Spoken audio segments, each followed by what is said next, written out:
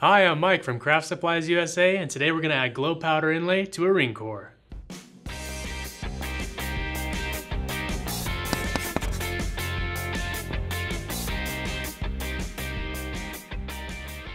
Glow powder inlay adds a unique look to your projects, and the fact that it glows for up to 10 hours in the dark is really cool.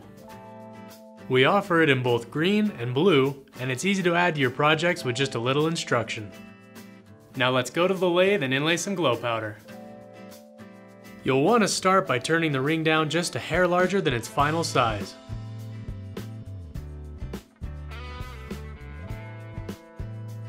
Use a narrow parting tool and cut a groove all the way down to the ring core, or if it's a traditional project, all the way down to the brass tube.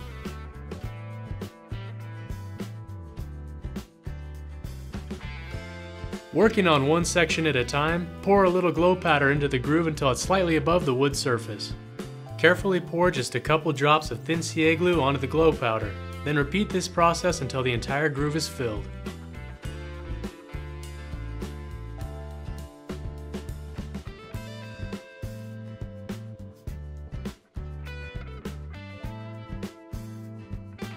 Now lightly spray some activator to set the glue. It only takes a few seconds before it's ready to turn.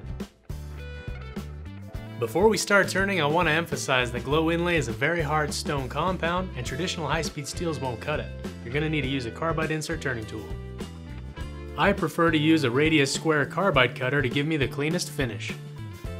Turn the ring down to its final shape.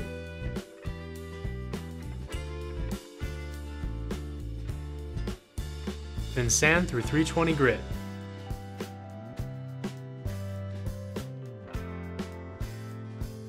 I like to use a CA finish on rings because it's durable and gives it a high gloss.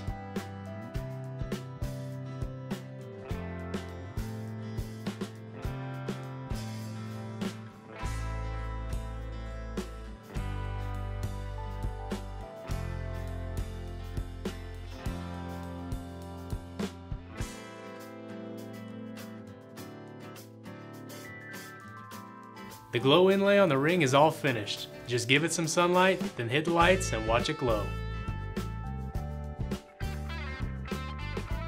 If you liked the video, give it a thumbs up and subscribe to our channel. Also, be sure to check out woodturnerscatalog.com for the largest selection of woodturning supplies in the industry.